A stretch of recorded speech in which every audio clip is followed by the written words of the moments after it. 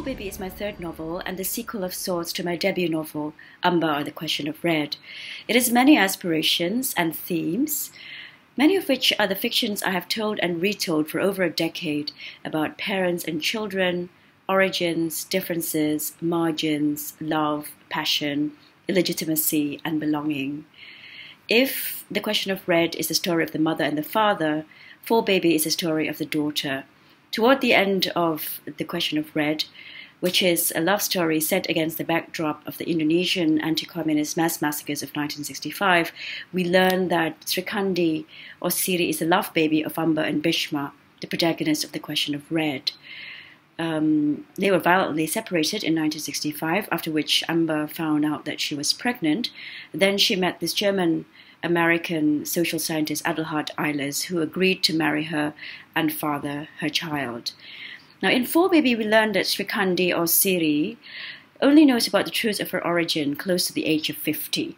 I have been a single parent to a daughter for many years, and I also found out late in life that I was adopted. So parenthood and adoption are very important themes in my life, a leitmotif, if you will.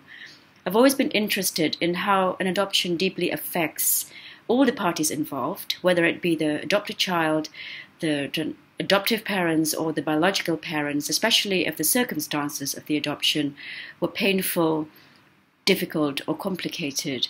It raises questions such as trust, allegiance, and the social gaze, and what sort of fiction people resort to justify life. At the same time, I've always been intrigued by the notion that children often cannot escape the fate of their parents, however much they try, and that the pain of historical trauma spreads from generation to generation. I think it was Herta Müller who said, "It often becomes the child's task to mourn because the parents can't, or they have their limits. They survive, but they are frozen, holding their breasts for 40 years, not really alive. It is a job of the children, representing the dead." If in The Question of Red, I found the way in, so to speak, by using the Hindu epic Mahabharata to talk about war within a family and linking it to the official lies and propaganda constructed by the Suharto regime around the massacres of 65 to justify his dictatorship, in Fall Baby, I found a way in through art. To me, looking at art is like looking at mythology. It is about acknowledging different ways of seeing. Even within one person, there reside multiple selves and identities. And it is this nature of seeing that allows Siri to slowly make sense and even make peace of her past and her parents' history, and of her own relationship with history. She learns, for instance, to know her biological father, Bhisma, whom she never knew, through the act of imagining him, of painting him. She learns to understand anew her relationship with all the women in her life, her mother Amba, her stepdaughter Amalia, and her best friend turned foe, the political activist Dara, who is the other protagonist of the novel. Now, I created Dara because I wanted to tell the story of another type of modern Indonesian woman. On the surface, they couldn't be more different. Siri travels, a creature of East and West. Dara is more firmly rooted. Siri has a thoroughly liberal, progressive, westernized upbringing, whereas Dara comes from a conservative Muslim background, but is liberal progressive in her politics. Siri is an artist, Dara is an activist. They're different in personalities and background, but essentially are fighting for the same values, which are freedom and democracy. So when intolerant religious groups threaten to ban Siri's exhibition in Jakarta, Dara and Siri have to put aside their differences and work together. Well, having these two characters as well as the focus on art allowed me to tackle one more concern, which is rising intolerance. Between 2015 and 2017, when I was living in Berlin, right-wing extremism was on the rise in Germany. Trump happened, Brexit happened. Back home in Jakarta, there was a disheartening return to Suharto-era tropes of neurosis and repression. Society had become more polarized in matters of race, ethnicity, religion, and belief. And those were particularly bad years for art as well. Art exhibitions, transgender cultural gatherings, public statues deemed pornographic were cracked down on. Anti-communism, anti-Chinese, and anti-LGBTQ were on the rise. Yet artists continue to wear the courage and the intelligence of their resistance, as they've always done in the face of injustice and repression. So this is why I wanted to tell the story of an artist and how artists can offer a fresh pair of eyes through which to see the world and make a difference. By being in Berlin, Siri can also compare the way Germans, also plagued by a history of violence, and Indonesians deal with their dark past. How, indeed, do different generations in different societies process historical memory?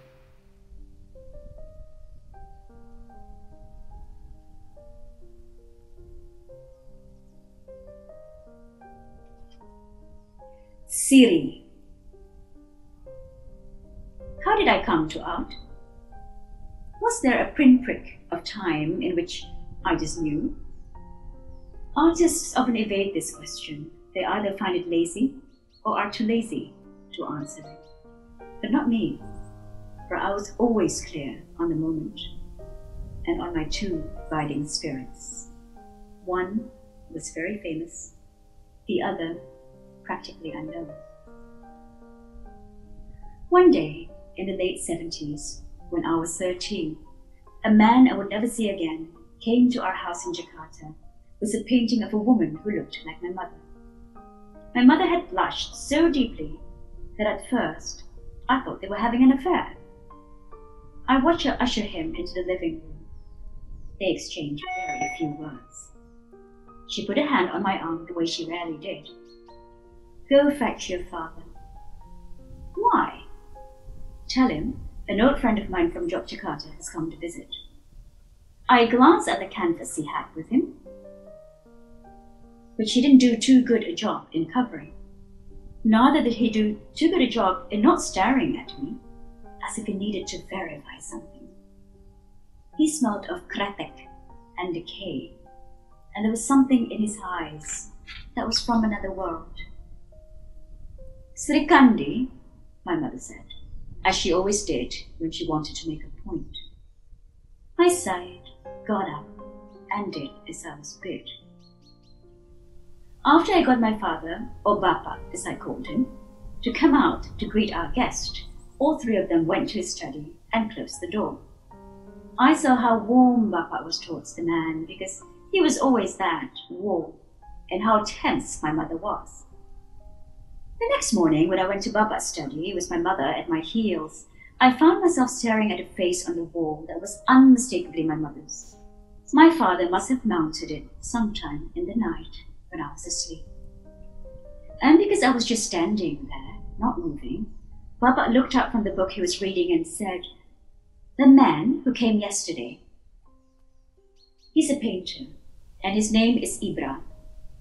He painted your mother sometime in the 60s when she went to visit him in Yogyakarta with a friend." I asked my mother and my father whether he was famous, this painter called Ibra, whether the painting had a title. Just as my father had paused before the word friend, he started to explain, haltingly, looking at my mother now and then. I vaguely heard him say, "The Blue Widow, your mother insisted on that title after everything that happened," but I wasn't really listening, and the school bus had arrived and I had to get going. So I said, "Later, Pa. Bye." But I remember looking one last time at my mother's face on the wall. So like how I saw her but had never realized I'd seen her, green bleeding into red, copperish, turning into fire, the blue but the faintest rose. I also remember the look on my mother's face as she realized what I saw and my thinking as I ran out of the door and kissed her cheek. "Why do you need to be so sad, Ibu, when you're so clearly red, so clearly glowing?" But secrets are like colors. Look closely, and they tell 1,000 stories. A watershed never announces itself, it just feels like one. But a habit, I'm sure that's what it was forming since that moment in my father's study. A habit of the double take, of stopping in front of a painting, of reading into it, sometimes a bit too much. The misreading often being intended. But how else to know what we cannot know? I'm not sure how much the change in my mother had to do with it. What made for her sudden acknowledgement of my gaze? What was cause? What was effect? Did my mother change because of my newfound interest, or did I become interested in the new thing because of the change in her? But it happened, and it happened with a kind of vengeance. a sudden happiness often demands. What happened was that we went around town and looked at a lot of art. There was a quiet urgency about her, my mother, as if she hadn't quite planned it, but now that she was on a mission, she was determined to fix what had been her crime of neglect in the first place. She would pack me into my father's company car, mostly on a Sunday or a Saturday afternoon, and take me to the homes of people I'd never met, people who never came to our home, people who were obviously her friends, not my father's, people who are artists, she told me, for artists are a little different than people. It was obvious to me even then that those artists, those people who weren't quite people, had liked us. Or maybe they'd simply taken us in their stride because that's what they do, think nothing of other people. Some were generous. They fed us and gave me little clay molds to take home. Still, it didn't mean I was any wiser to their backstory. How did they meet my mother? How did she come to know so many artists? But it was clear that they trusted my mother's judgment, even though she was neither an expert nor an artist. Your mother has the eye of an artist, one of them told me. One that is free. They were nice to me too, as far as any appendage to a parent could be tolerated. I was the girl with potential, though as yet without an eye and a voice of her own. But I didn't mind being seen that way. It was harder, as I later learned, to know so much in silence. In all those weeks, only one particular work leaped at me. It was a collection of drawings, no more than 24, like snapshots from a family album. It just lay there on the artist's desk, unselfish, unassuming. "So you like them?" I heard a voice behind me. I turned around and saw a lean, tallish man, somewhere in his 60s. "So you like this?" he said, pointing to the drawings I singled out. "And this?" A sleeping gardener, a scene from a television monitor, a woman in a pale blue dress asleep with a young child. "Why did you like this and not this? Or this?" All the time he was smoking right into my face, as people did to other people's children in those days, because that was what they did to their own children. At one point, he got up and fetched an old calendar from the pile on his desk. He showed me the back of it, full of his notes in small, neat handwriting. It looked like parts of a diary. He pointed at a poem, something he'd written that seemed dear to him. He didn't ask me to read it, but of course I did. It was about a burning love, and it made me blush. Meanwhile, my mother paid us almost no heed, all her attention on the larger canvases crowding the studio. I watched her regard them one by one, taking in their sweep and their details, the labour not just of hand, limb, and eye, but also of memory and reflection. She seemed so taken by some of these works to the point of deference, and purposefully stayed clear of others. There was something strange in the way she avoided the nudes. It was as though she felt the artist had crossed a line, as though she was personally violated. But I liked him. I liked his long, lean face, his unsettling calm, the way his eyes and mouths played up to each other, the way his pipe just kind of held on to the corner of his mouth, the way he kept smoking into my face. Later, when mother told me his name was Sindu Darsono Sujoyono, and that he was possibly the greatest artist our country had ever produced.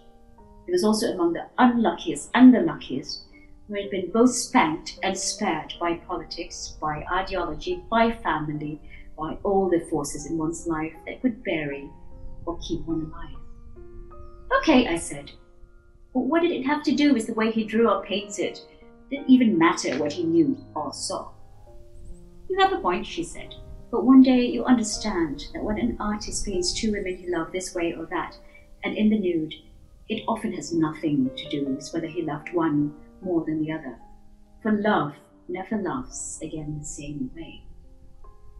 And because I didn't counter her, she told me that one day I will also understand why love makes us seek and reject paintings at the same time. "I take it you're speaking from experience," I said. "Why is there such a thing as luck?" she said. "Why is there such a thing as talent?" I said. I could have kept up the riposte because something in her was almost crying for me too. "Oh, Oh, but what do I know anyway? I said instead. I'm only 13 after all. A few days later, she told me, there's this painting of his first wife, that always vexes me. On the surface, it's so serene, as sitting in a rocking chair in a pale pink abaya, sewing, pregnant, willfully lost, it seems, in the domesticity of her life. What's vexing is that when I look closely at her face, I can only see her as an old woman. This always makes me sad. I don't know why that is. Remember what I told you when we first met the artist at his house 8 years ago about painting the two women you love? Well, Sujoyono married twice. He painted both of them, the first and the second wife, intimately. You'd suppose he'd love them both equally, differently. Strange that I never saw his second wife in any of his paintings as old, not even when I was staring at a painting of her as an older woman. Now, isn't that bizarre? My mother's happiness didn't last long, vanishing as soon as it came. I always expected it, that folding back into her dark blue self. But this didn't change the facts for me. Ever since a painter called Ibra brought a painting of my mother to our house, I knew I would live a painter's life.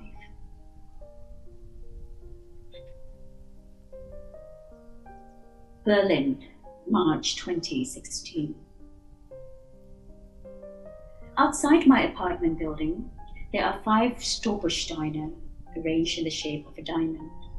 They lie quietly on the pedestrian sidewalk, which is their very point, to be chanced upon, to shine upon a life briefly, if at all, among the unseen living. We step on them every day on our way somewhere, unaware, the way we often live, oblivious of repeating the same mistakes. One night, as I was heading back to my apartment, ahead of me was a couple walking and kissing. They went at it loudly and feverishly, and I was sure they'd go on until they hit something, or until something hit them, a bus or a freak thunderstorm, or, heaven forbid, a spouse.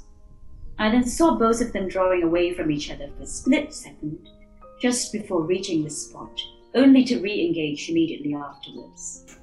Now and then, a few locals I've come to know also make a point of veering from their path exactly at this instant, whenever something makes them remember. A muscle memory, a limpid moment. Something about this instinct moves me. Back home, we were taught never to put anything valuable on the ground, for fear of befouling it or for inviting bad luck. Whenever someone puts something as trivial as a handbag on the floor, there will be people rushing towards a desecrated object, at pains to offer to put it on a chair on some kind of a covering to restore its respectability. Even more so with food. Rude are those who put their takeaway bags on the floor, especially those containing food freshly prepared, sometimes unthinkingly, along with the other shopping bags. Can't you hear the food crying? As for the memory of the dead, it goes without saying you should never step on graves, even when avoiding them in a crowded public cemetery is often impossible. Once, I saw a little boy slapped so hard by his father when his feet landed upon a headstone in the crush of families visiting the graves of relatives before the fasting months began. Knowing where they are, I've taught myself not to step on the Stolpersteine outside my apartment building. But this precisely being the point, of course, I too often forget. For their part, these brass-plated stones often glint their way into my vision in the saddest, coldest, or most besotted of nights. And whenever this happens, I often wonder if I would ever be able to walk a street in Jakarta or in Buru, knowing that I could see my father's name here or there, on a busy street or in a hidden nook, or if I would ever see in it a future memorial on a giant plaque, along with the names of all the fallen others. Whether it would change me, and if yes, how? Folks back home had been talking for a while about building a memorial for the victims of the anti-communist massacres of 1965. The actors change all the time, of course, even though that isn't important. What is important is that we know the actors are part of our small community. Besides, we know that nothing will ever get built as long as the thing remembered is not publicly acknowledged in the history books our children will read at school. As usual, you hang on to the goodwill. Sometimes a spoken thing can be as binding as a written word. Sometimes it may even materialize. One day, as I was sitting in the plaza of the memorial to the murdered Jews on one of those grey, solemn, bench-high stelae, I overheard a man who just found out his wife had been cheating on him longer than he had been cheating on her, crying into his cell phone. A little boy, no older than 5, who had previously been running and climbing with the other children, stopped and stood beside him, asking whether he was okay, if there was anything he could do to help. There was something about the boy's gesture, the concern on his face, that made the grieving man break down even further. In no time, I saw a woman hurrying towards the boy in a state of sunburn anxiety, take him by the arm, and whisk him away and out of sight. Everywhere around us, people were busy doing something, chatting, checking messages, eating. 10 minutes went by.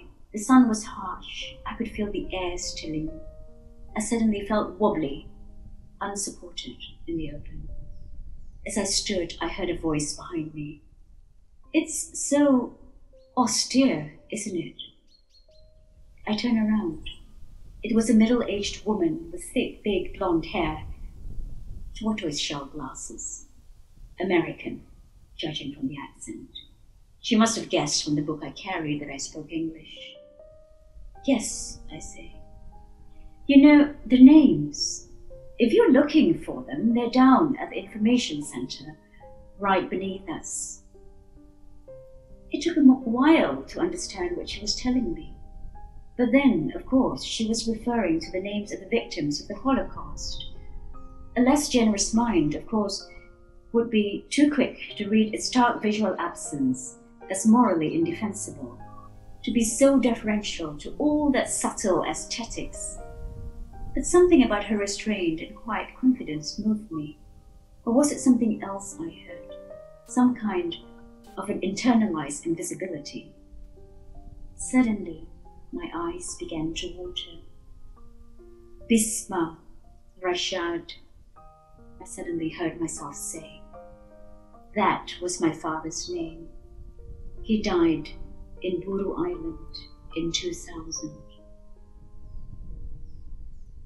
We didn't get to ask each other's names until much later, when after a walk we somehow just fell into, because I was in tears and she had been kind, we stopped at a cafe and had a beer. She was a professor of literature.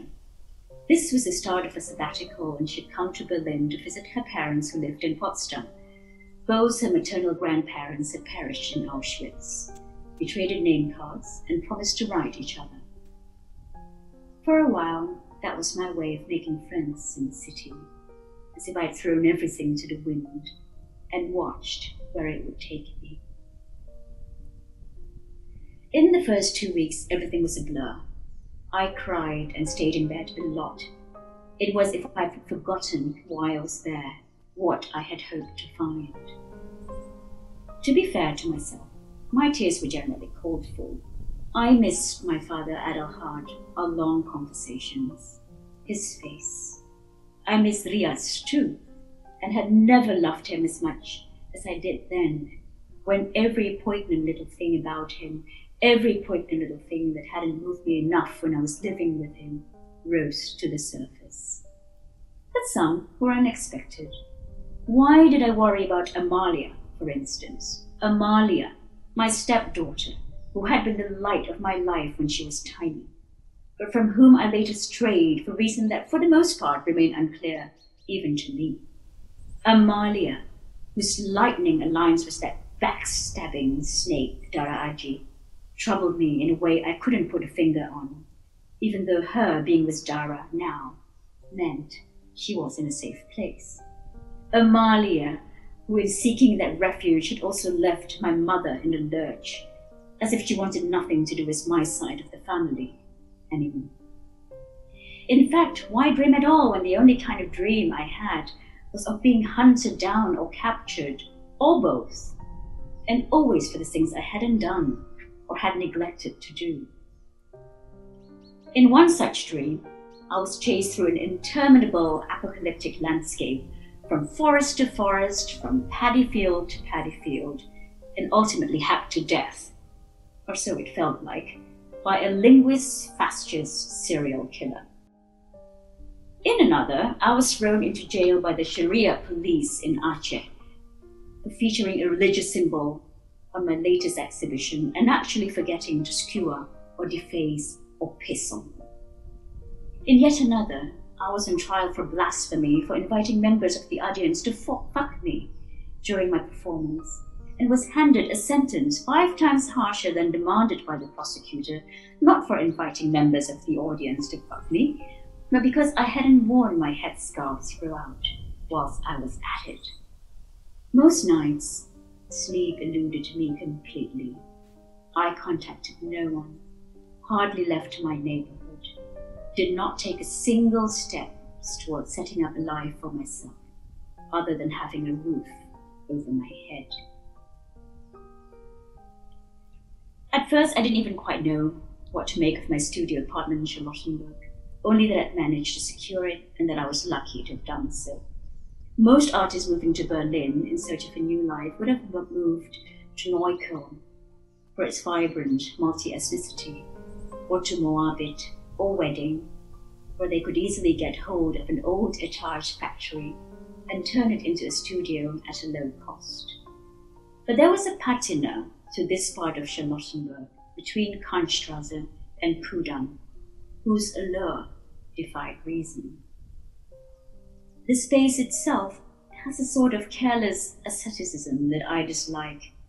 It also has some really bad art. Yet it's a corner studio on the first floor, a perfect L shape dominated by wide door-sized windows overlooking 2 leafy streets. Those streets don't only sparkle in the sun, but also send waves of colors into the room that my canvas cannot emulate. But I was blind to all of that. I couldn't decide whether it was dumbed-down glam or a glorified dump, a find or a ruse. I didn't know how to occupy, much less to live in it. It wasn't until mid-April that I finally had Putri, my assistant in Jakarta, send the silica molds of my best sculptures to Berlin, just so I could have some leverage or a starting point. Putri did so with nary a squeak to DJ, my former gallerist cum dealer, on whose payroll she was until he and I had our epic blowout and she begged for me to steal her. Not that I ever needed his permission. Even before I fired him, he was pretty darn useless. We last talked at a poolside party run by an eminent art collector, and he was drunk. He told me with his drug-laced, smoky breath that if only I could do 20 paintings in 2 years, like any self-respecting artist, if I was less of a tortured loner and more like this other Indonesian artist who was so agreeable, so easy, who just had a solo show in New York and sold all his work in a week, he might actually start doing his job properly. I told him never to talk like me, never to talk to me like that again. But instead of shutting up, he said, "You think you owed Bob everything, but it was Bob who ruined you. He made you lazy." Bob was my first dealer, back when the term art dealer still seemed a lowly, purely mercenary pursuit. And it was he who found me my first few steady collectors during the first art boom of the early 2000s. He had his faults, but he always took care of me. He would never let my works go unsold at an auction, for instance, or let me be without a show for more than 3 months. When he suddenly collapsed and died in front of me after a post-show dinner in 2009, something in me died along with him. Barely 10 minutes after he paid our last restaurant bill, he said it again, his favorite quote from a book called The Lives of a Cell. If an elephant missteps and dies in an open place, the herd will not leave him there. So, what DJ said was simply unforgivable. I should have poured gasoline on him, throw a burning match, and pushed him into the pool. That piece of live art alone would have tripled my worth in an instant. Instead, I grabbed another glass of wine and tapped the ashes from my cigarette onto his feet, watching the embers glow and die on his black and gold pair of Nikes. From now on, I'll represent myself, I said. Go and fuck up someone else's career. Not that I knew the first thing about how to represent myself. I hope you know what you're doing with those molds, Putri had said right after sending them. And of course, I had no clue what I was doing with those molds, even if I didn't tell her that. I didn't know what to do with anything. I mean, if only she could see me now. If only DJ could see me now. If only my beloved Bob could see me now, cowering at the slightest noise or movement, keeping mum as to where I lived, quivering over the names of wines and food in French or German or Italian, as if I'd just heard of a continent called Europe. I don't know why I behaved like a psychotic then, still less why I'm still behaving like a psychotic now. There's no point in recasting those molds if I'm not about to exhibit them soon. There's no point in anything as if I'm going to cry and brood and eat away savings that I don't even have. The point of now is to live, or to live again, as love loves to advocate. And the first rule is not to complain, least of all about where I live. And this has to be said. I get to live where I want to live, around bookstores, family restaurants, and a lot of people with white hair. No amount of bad art and careless asceticism can change that. And the space isn't without her wiles. She courts me patiently, in silence, waiting for me to be surprised. When I finally come around, I see that she's radiant, and that her beauty is not a right. Suddenly, I'm in my own secret, and she's complicit, which is that I've never lived with so much sunlight indoors, even if I come from the tropics. It's as if I was born on the wrong side of the earth, seeing only now all the loveliness I should have seen all my life. And so it was, in those early days, that I might have laid down at night and cried without knowing why. I thought it would be the way of things for a long time. Then I never closed the curtain for fear of missing the few warming touch of the morning. Cursed be those who shun such a gift. Besides, spring has come uncommonly early to Berlin this year, and with it the most brilliant sunlight of any European springs I've known. There is plenty to be grateful for. And so, time does its work. The sadness becomes less. The body and the heart adapt. I begin to listen to the music and the noise around me. Sometimes it's a distraction. Other times, it punctuates my loneliness. Sometimes it's welcome.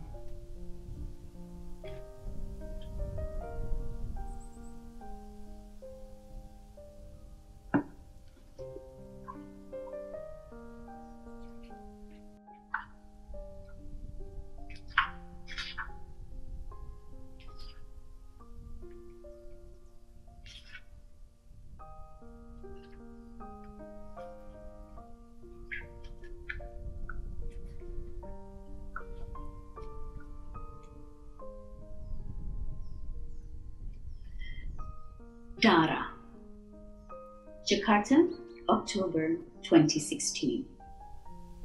I'm a hick at heart, and there's something to Sundays that reminds me of my rural hometown in central Java. of easy days at the market and leisurely foraging in our backyard, of long hours on the football field and nights sweetened by the scent of tuberose. The hours of malaise my city slicker friends speak of are alien to me. But too late. There is a new case and they need me back in my office in Jakarta early on Monday morning. And the moment was marked, for there I am, 24 hours early, on the night train from Solo, about to pull into Gambir station at the crack of dawn. I could have stayed on in Magelang until Sunday night at my brother Ranga's and milked my ancestral weekend in the countryside for all it's worth. But the idea of going straight from the train station into work the next day is even more depressing than spending my Sunday in a sullen, urban-induced coma. A one-day advance trip, that's all you need to lessen the pain. And it pays. At least over the blur of traffic and industrial waste of the last stretch, there have been intimations of a sunrise, not unlike the one I grew up with. The glimmer of concentrated copper before a soft, languorous scattering. Even the city, when properly entered, is a kind of green dystopia, awash with the green helmets of the new economy's two-wheeled transport brigade. I might not read the world in color the way artists do, or certain artists say they do, but I know enough of it to love these guys. They are our handmaids and our unicorns. They carry the city's struggle with caution, good cheer. They are my day's best hope. Not all is lost. As I said, the moment is marked. Late Saturday afternoon, the National Commission on Violence Against Women called to my office. Hakiki called me. I gathered my things, said goodbye to my brother's family, and went back to Jakarta. Hakiki is a non-profit organization I co-founded 20 years ago, during the height of the underground opposition against the Suharto regime. It does everything that falls under human rights, especially women's. We get hundreds of these calls every day, but with domestic abuse, every ordinary case is extraordinary. This case then, 2 men, 1 woman, urban professionals, fairly well off, mid-40s. The woman came home, found her husband in bed with her brother. A concerned neighbor called the commission. Epic shit is about to hit the fan, she said, if it hasn't already. Could you send someone over to prevent it? During the Monday briefing, I was told that the commission had specifically requested me. Because you know how these people think, they explained. I arrived at the site of the crime sometime around noon. The carnage had already taken place, photographed, dusted, imprinted. Instead of stabbing her brother, who had a wife and a child aged 7, the woman stabbed her husband, with whom she had 4 children, some 29 times. Now, it was hard to shake off the details of the scene. The dead man lying face down on the floor, a mash of blood, shards, in a sickly, brownish substance. The man whose life was spared, crouching in the corner, shaking, blood streaming down his fingers. He might have put up a fight on behalf of his lover, and if so, good on him. The woman, pacing around the room, her eyes bloodshot and aggrieved. Yes, grief. We women never mistake grief for anything else. The knife lying on the floor in the middle of the room, and all the other particulars of the life that once was. The prayer mat kicked aside, the framed photos of the kids and their beaming parents all flecked with blood, marked, changed forever. It took forever to get anything out of the woman. She was too much in shock to make sense of anything. But by late evening, she told me something that seemed to make absolute sense to me. Of course it had to be my husband.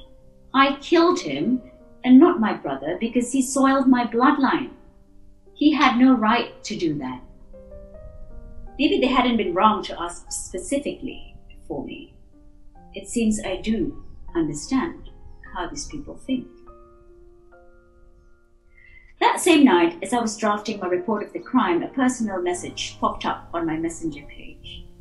It was from Guardian, that old podger. Again, a moment marked. At first, I thought he was responding to my earlier post, a scathing line on a new polygamy bill being pushed in the local parliament of Pamekasan in Madura, East Java. I hadn't even started tackling all the comments. Or maybe he was on one of his anti-communist vendettas, throwing in his lot with the army. I saw there was a new communist alert on the army's official website, this time with a slew of so-called evidence coming from South Sumatra.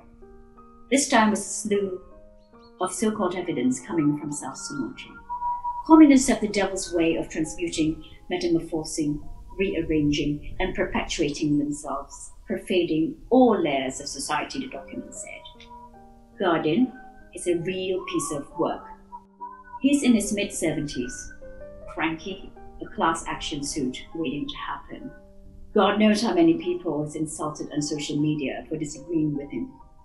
But he's not the only one in a city full of cranky, septuagenarian, class action suits waiting to happen. The city is bursting at the seams with people like him, who once upon a time made a mark on the political scene for something they said or did, but who now has nothing better to do than jump at every issue that makes the Twitter rounds and piles on all the garbage. The difference between him and the others is that he's lived and outlived them all. Pre-democratic, democratic, post-democratic. He's beyond saving, for sure, even if there's some relief in the fact that he's continued to wield no real political power. Over 3 decades, he was chairperson of this, board member of that, neither the institution nor his particular tenure resounding in history, not even in my magnanimous memory. He's abused me plenty, for sure, accused me of everything under the sun, pandering to salon socialists just because I was spied more than once having dinner in a chichi neighborhood that some rich friends joined. Being soft on heretics because I wrote an article in defense of a woman under a death fatwa in Bandung who put Angelina Jolie and Queen Rania of Jordan on her list of most admired women ahead of Aisha, the wife of the Prophet Muhammad. Being a closet lesbian because the fact that I have no children suggests my marriage is a sham. Another message. What now, you old fart? The first line of the last message has the word nude in it. Something leaped within me. Could this be about those nude sculptures? Series nude sculptures? That was where I should have moved on, continued with my report, outlined a defense for the woman who stabbed her husband, whoever the lawyer was going to be. Help those geniuses in the local parliament of Pamekasan do their gender inequality math. Told them that if there were 20,000 more women than men living in Pamekasan, it didn't mean more men should marry more than one woman. It simply meant, hang on, Guardian again. And again. I squinted, still not daring to click, still not wishing to be entrapped. Suppose I click, read through, and not reply.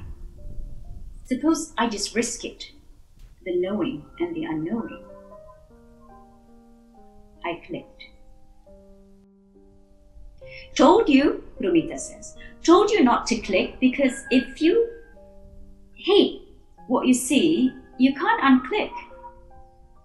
In fact, she told me no such thing because no one, not even a 10-year-old with a smartphone, needs to be told such things because he or she ought to have known.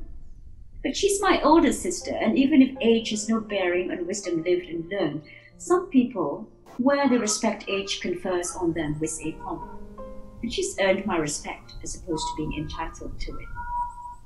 Occasionally, she can even be useful. Besides, she sits as a board member of Hakiki.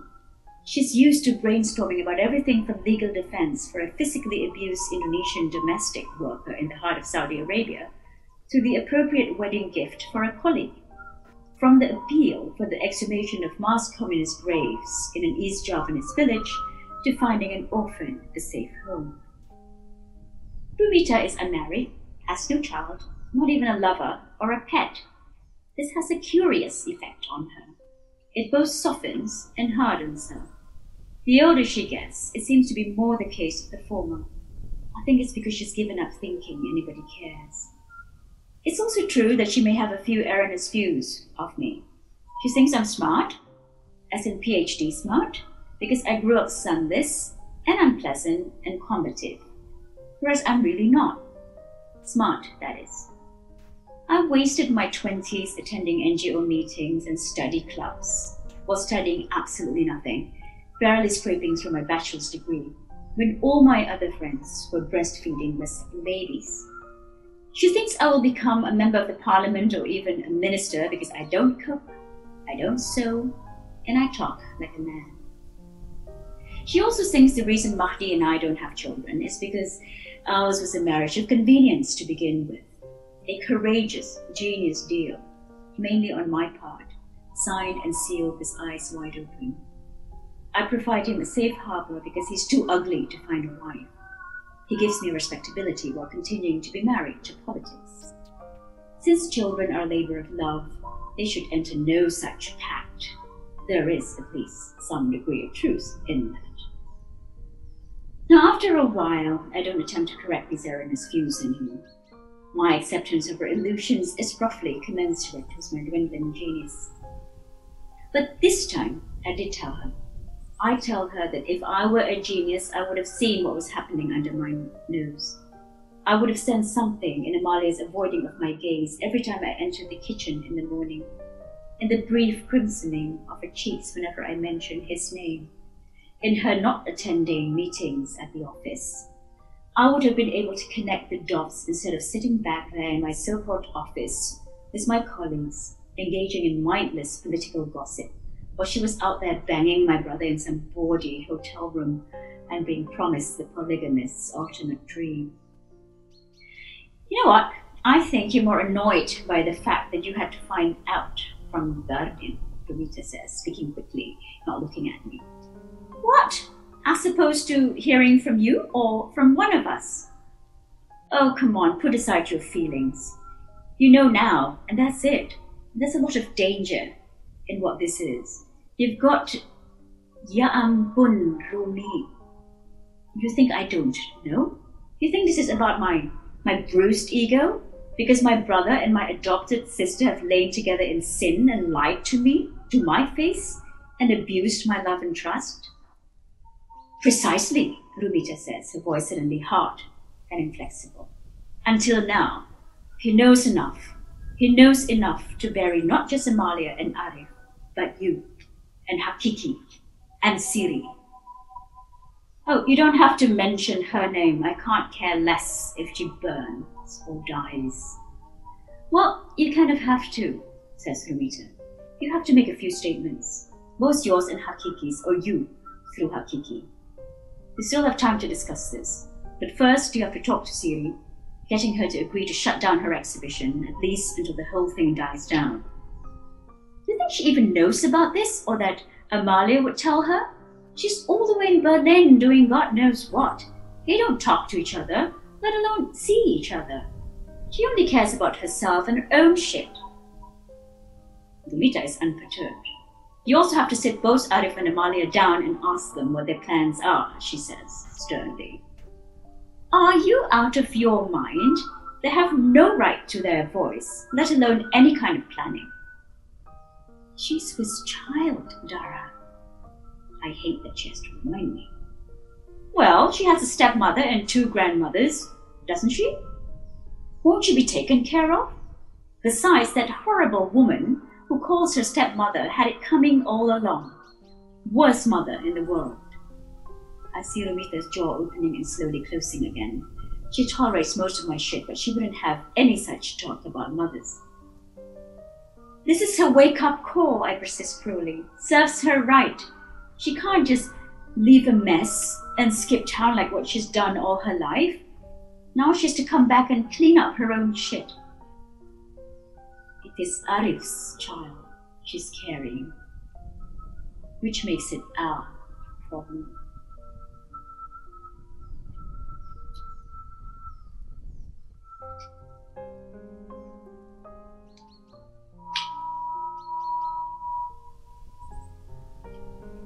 Siri and I first met at school, back in the mid-70s. It was a private school that went on from primary to senior high. at the end of which you might feel, if you've made it through, that you deserve some kind of lifetime achievement medal. The adversity was real enough and gruesome. You got stuck with the same faces, the same names, the same character traits for a decade, maybe more, which felt like a lifetime because for many of us, life afterwards seemed entirely superfluous, if slightly humiliating. It didn't get any bigger or better. But Siri was different. She was always the strangest and the most splendid of us all. And in the 5 years that I knew her, all I wanted was to be her bosom friend. In our own way, Siri and I were accidents of history.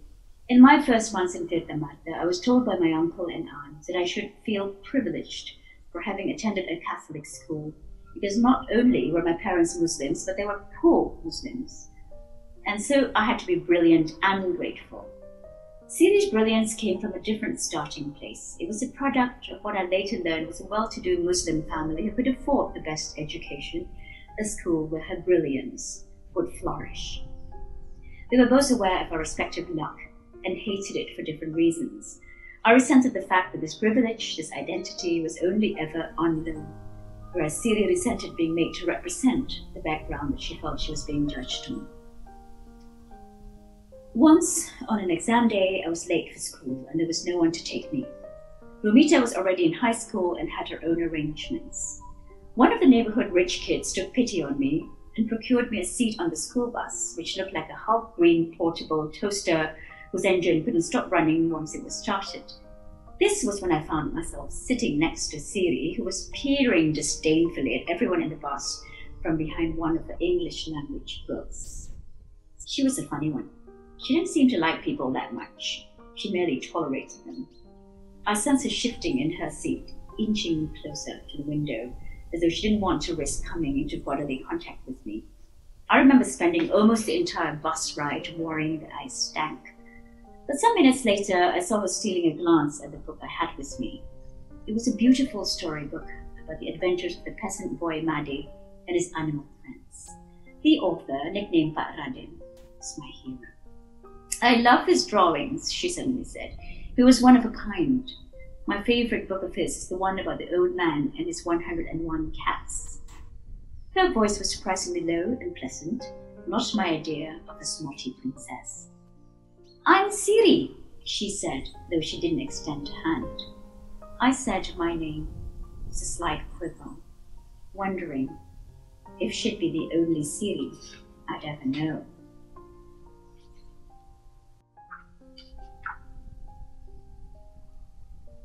My father and my mother were lean, sun-browned, no-nonsense people, their noses flat and their features indistinct and just as well. Beauty didn't mean a jot in our town back home if you didn't make yourself useful. But as with my brother, the adulterer, my father was adamantly loved, and not for the fact that he'd founded a Muhammadiyah school and became its first principal. The job might have brought him social respect, but it wasn't considered as achievement, let alone a great one. It was, in fact, his duty, given the legacy of his late father, a renowned religious leader in his day. He was loved because he had all the smooth manners and practiced accuracy demanded of his station. He had the most dazzling smile, and he flirted with everybody, men, women, children, animals. He had a way with the young, a soothing charm, and he made use of it when running his school. The women he had attempted to seduce forgave him the trespass, saying it was part of his irresistible charm, while their husbands quickly dismissed such reports as excitable exaggeration on the part of their wives. For surely, our blessed Kiai Haji was merely showing us how to be caring towards all of God's creatures. I loved him too, despite his many failings, and despite all the things he bungled. Except for his philandering, he never tried to be someone he wasn't. My mother was everything my father wasn't. She was the reason all 5 of us finished school, got jobs, and were, at least until last week, functioning relatively well in society. She wasn't just the breadwinner, cook, and necessary adornment to her husband's public persona. She was also a magician. Everything she touched, she turned into food on our table. For many years after she stopped selling batik from door to door, she took to making and selling her own cooking oil and sweet soy sauce, minyak goreng, and kecap manis. It was naturally an inferior cooking oil and an even lesser sweet soy sauce, not thick, or flavorful enough, more like cough syrup. But nobody's perfect. Love rejects perfection. Even then, I already understood her deal. My mother didn't care for, much less enjoy anything. Perhaps it was also her way of not feeling lack, lest she might get attached to something she actually enjoyed. She harbored no nonsense, no desire beyond her needs. As with her minyak goreng and kecap manis, every passing year saw her making everything that people sought and sold it cheaply. Palm sugar, coconut milk, mosquito bite repellent.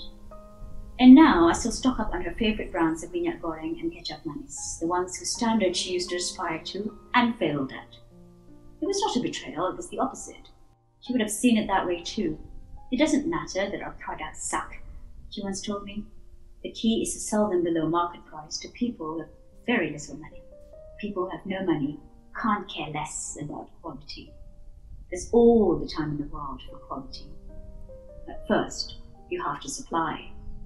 She taught us how to live a life of lack with pride. My mother certainly didn't need pity or gratitude. It was enough that she turned herself into a magician, as though she had secretly prayed for it one night and woke up the next morning with the powers, no conditions attached, no questions asked. What she needed was for us to either help or shut up. I was the one who helped. By this, I meant just being nice and polite. I put on my best smile whenever I handed a customer a can of our wares. Thank you, Pa, Bu, can't see us again. And I held on to some kind of wit about me whenever someone made a hurtful comment. At the end of a long day, I sometimes helped massage my mother's tired, tiny feet and enjoyed her playful rebuke of me and my butterfly fingers. Mostly, though, I was the one who shut up, including the time I caught my father disappearing into the house of one of our neighbors through the back door in a way I thought was odd when all the children were at school.